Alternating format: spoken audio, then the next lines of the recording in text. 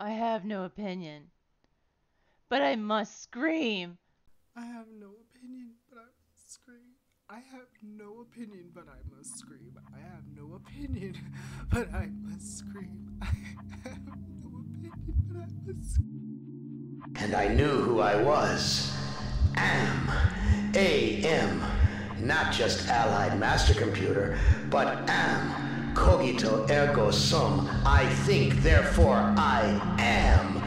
And I began feeding all the killing data until everyone was dead. Except for the 5 of you. For 109 years, I've kept you alive and tortured you. And for 109 years, each of you has wondered, why?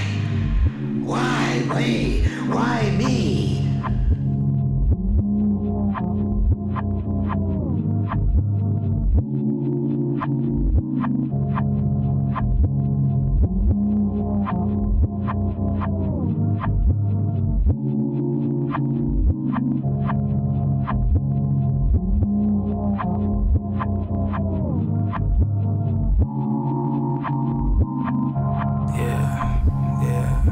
Contemplating contempt, trying to have the confidence to have these conversations with myself, but my deconstruction has already begun, internally running from the power within to begin the renovation of my truest self that has more depth, but underneath the ocean floor is more motivation melting through the sink.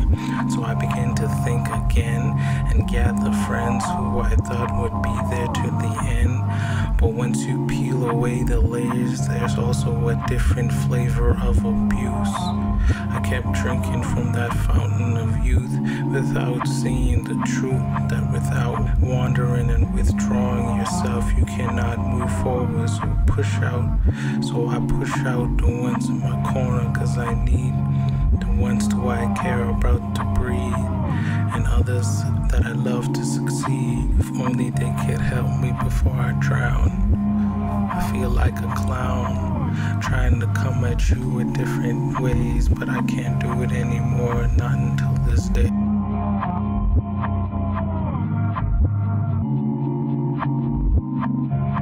Bad timing doesn't exist. The people your heart chooses at what it thinks is the wrong time are simply just the wrong people.